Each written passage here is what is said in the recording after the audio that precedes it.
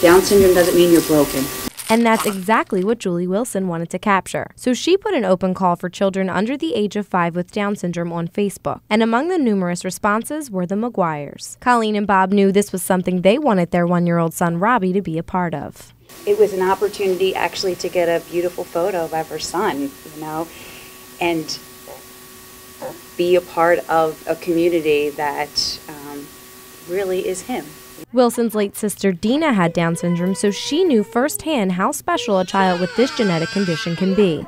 I wanted to raise awareness. I don't want people to look at Down syndrome as a scary thing or.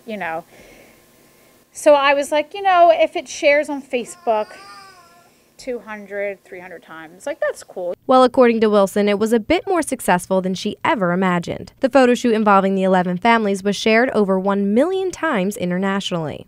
But then when it was each child's opportunity to get their own photo done, it was very touching because each one of them had their own personality, and it showed.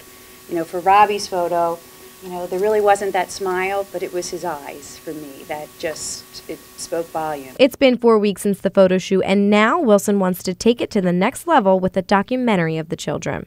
I want people to see these kids in action. I want people to see the families. I want them to hear how wonderful their kids are. I want them to hear the stories. Obviously it's a little scary when you find out the diagnosis. Anybody would be scared.